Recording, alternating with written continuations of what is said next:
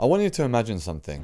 A seed that will grow into a life form that will have the potential to pretty much achieve almost anything, and an unlimited amount of things. Some things will require cultivation in combination with innate thing or innate ability to achieve them. With time, the seed sprouts and experiences the world for the first time. It's lively, energetic, and just ready to take the world on. But it's weak and needs to be nurtured in order to learn how to conduct itself in the world, especially if it ever hopes to survive in it, let alone thrive and realize all of its gifts. Eventually, with the nurturing and the resources that it receives, it is able to live independently and choose how it wants to proceed, based on its own self-concept or what it believes it should do. The thing about this period is that it's only one of many sagas of its life. From that very basic and simple analogy of life, you're probably thinking, where is he gonna go with it? What was the point of that? Yeah, it was pretty dull from our point of view. But what happens when I give the life form a name, a specific personality, goals, and relationship? By metaphorically adding color to this character, it becomes 100 times more appealing and exciting. Why is this? Because we can relate more to this character and feel like we can get to know them better. It's almost as though the more we know someone, the more we can empathize with them. And as a result, the closer we relate with them and ultimately care about them. It's simply human nature to care about others. It's how we survived for so long. We didn't get this far being the strongest or the fastest animal. No, we got here with our ability to cooperate and to survive and work towards something greater than ourselves. Those of our ancestors that tried to be lone wolves ended up being wiped out by the bitter force of nature. This in turn resulted in us naturally being closer to people we knew better. But what about from their perspective, the person we are trying to get to know? How do they perceive the world compared to our own conception of such? And well, it's pretty boundless and hard to describe with words alone. How does the conscious self reliably convey itself when it's limited by so many communication limitations, language just being one of many? I believe that's one of the reasons that art appeals to us, not only on a psychological and intellectual level, but on a subconscious spiritual one too. It's the connection that we can't understand but can undeniably feel. Now that we've established that, what sorts of things does a person experience? How are they categorized from the lens of their own self-concept? People have many different ways of living their life, and thanks to Carl Jung, we have a few archetypes that can explain some of the roles that we play in life and our character arc across them. According to the psychologist Jung, an archetype is a mode of thinking which was formed from the collective unconscious of the human psyche. To put it more plain and simply, due to the roles that we have played across time, there have been examples of the hero, lover, explorer, ruler, and caregiver, just to name a few, across all time periods and cultures. People act in accordance to these roles, regardless of how cultures are different and how times have changed. Each archetype also has its shadow variant. The shadow is the darker part of themselves, which exists subconsciously. Only by being aware of the shadow and having it under control can it be managed. If not, we run the risk of it taking us over. Actually, one of the reasons why fiction is so popular and so resonant with a lot of people is because of archetype. Take anime for instance. The characters, the plot, and universe, for the most part, are a far cry from reality. Then why is it that a large number of people, including myself, find these characters to be relatable? It's plausible that we share underlying motivations with them, which help us play our role the best that we can. The role that we have been given is dependent on a range of factors, which fall under the broad categories of genetics and environment. Now that this has been established, what is a fantastic way to depict a character's journey, specifically the stage that they're in the eyes of the creator, in the lens of the creator. Essentially, the author is the god of the characters that they create, which makes it that much clearer to define where a character is mentally at any given time. And of course, what I'm talking about is anime opening, and specifically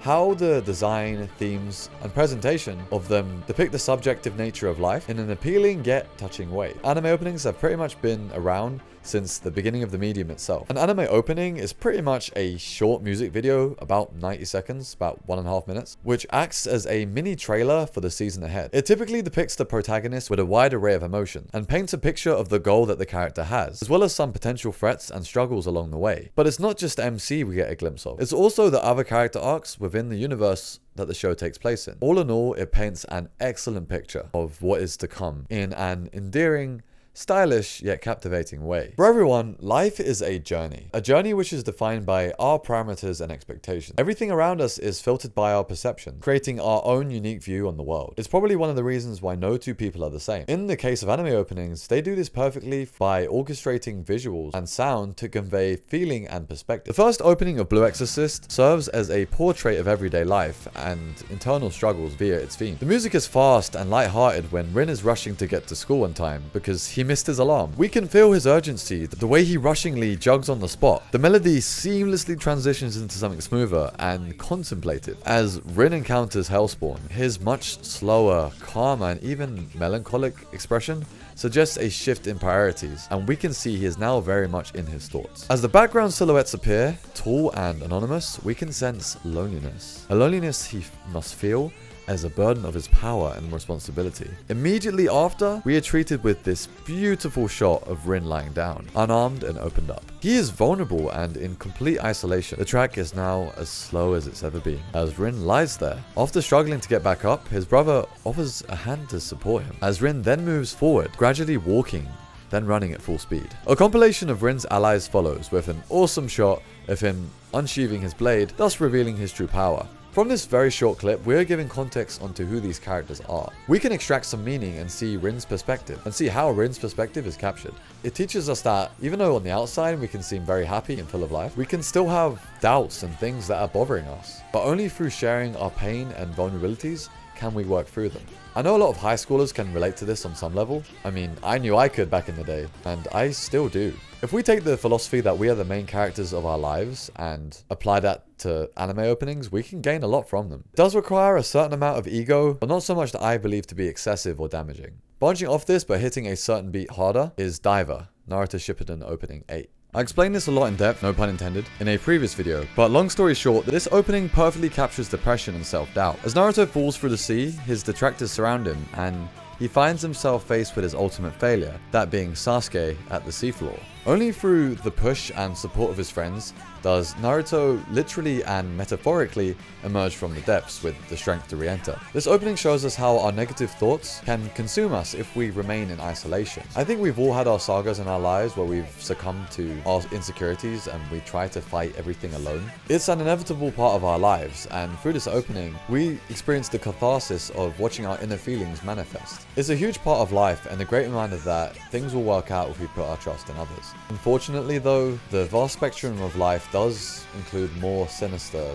and darker things, like corruption and addiction. I believe that both openings of Death Note encapsulate these ideas, specifically bad habits and the consequences of following along that path. In the first opening, Light's risk is conveyed to him by walking on a narrow plank high above everyone else. Although Light is isolated and alone, he still has that superior feeling of power, one he received from the Death Note. He is portrayed as omniscient, godlike figure who can't be stopped. From this opening, we can deduce that Death Note gave Light a literal high, one which made him feel invincible. This seems very akin to substances, especially uppers, which exaggerate the feelings of ego and self-importance. It's not only limited to things like that, but anything that leads to an inflation of self or exaggerated self-efficacy, like status or wealth. However, the beauty of Death Note's second opening serves as a juxtaposition to the first, and it provides the darker half, an addiction or ego trip, the low. Everything in the second opening, from the heavy metal screamer music to the fast-moving, flashing imagery, convey the feeling of insanity. Things in this opening are out of control, a stark contrast with the very clear and concise first opening. My favorite shot is right here. The camera is pointed at Light from a low angle. This serves to make Light look and appear bigger and more powerful, like the last opening where he is high over the sky. However, the difference here is that the low angle conveys a false sense of power. The low angle gives the viewers the illusion of stature due to the camera manipulation, when in truth he isn't very high up at all. This, accompanied with the characters hidden around him, creates this uneasy paranoia. Light is no longer presented as a god. Instead, he's out in the open and vulnerable. The opening ends with screaming vocals and shows quick imagery with Light's face literally breaking apart, a foreshadowing of his downfall.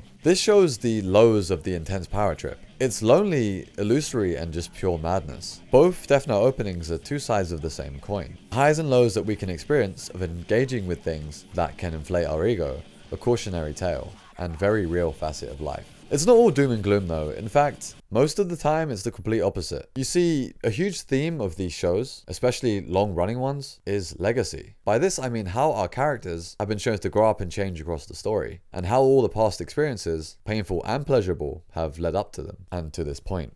Notice how I didn't call them good or bad. I didn't label them based on some measure of right and wrong, because in truth, both happen to everyone, and most of which are far beyond the scope of our control. As a result, I believe it's more useful to base our parameters of good and bad on what we can control. Case in point, how we reacted to something that happened to us at any given moment. By doing this, we can frame our lives as journeys with us as the main characters, by cherishing and appreciating good emotions and good occasions, while meditating and growing on the more challenging, painful ones. Anime openings usually always frame things in this way. For me, I knew that moving to Korea alone would have an unpredictable amount of mental hurdles, and physical ones too. It was a huge step out of my comfort zone. But the idea of me not making the most of my life was a bit more unsettling. Not carving a story out for myself like my fiction ideals did. At face value, it seems like a childish reason, but I'd rather live out the philosophy of an idealistic child than a defeated adult.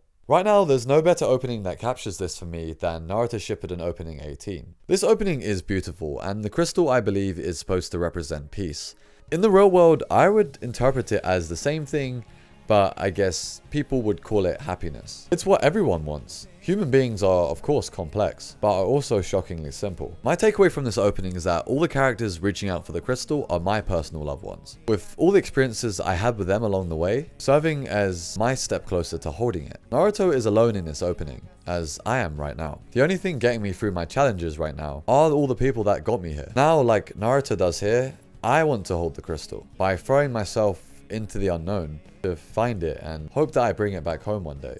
I know that others can draw parallels too, as they carve out their own stories. On the topic of new beginnings and journeys, this is another grand part of life, which is given an extra vibrance through anime opening. To name a few, the original Dragon Ball opening, the opening of Hunter x Hunter, JoJo Part 4 opening 1, Hitman Reborn opening 1, but my favorite of all time symbolization of adventure and new journeys is Yu Yu Hakusho. The lyrics preach about the importance of connections when you are traveling alone. It talks about how closing yourself off from others is painful. So you should open up yourself to others and then your truth will come out. Your power and confidence will start swelling up, magically erupt, all because of kindness from a stranger you don't even know. The love you accept and offer to others is what gets you through it. It's what gets you through the loneliness of a new location. Something I can resonate with heavily. And that's just the lyrics. I mean, the opening shows Yusuke and his group of friends showing off their abilities against a bunch of cruel demons, ending with a heartwarming image of him together with his loved ones. Yusuke and his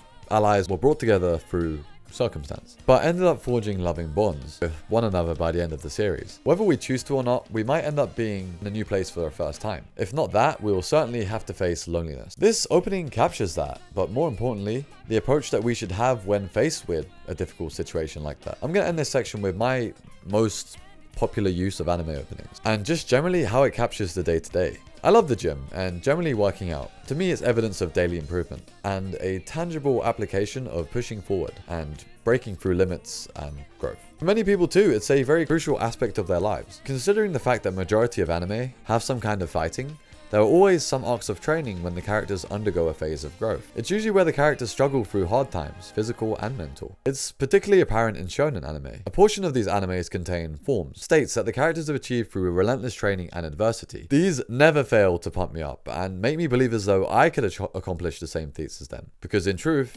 I too try my best and keep pushing myself to do better.